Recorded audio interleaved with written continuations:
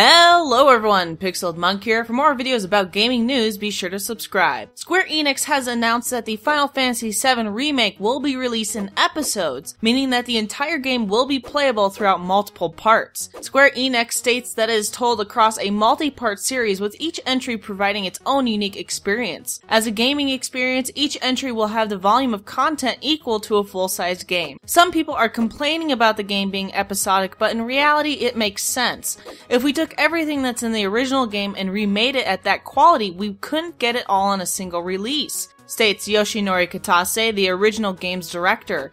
The 1997 release of Final Fantasy VII was around 3 gigs, which was quite large back then when most games ranged from 100 megs to 2 gigs. I can only imagine with today's technology that this game is going to be massive. Let me know your opinions in the comments below. Thanks for watching and make sure you subscribe, like, and share this video to Facebook and Twitter. See you next time.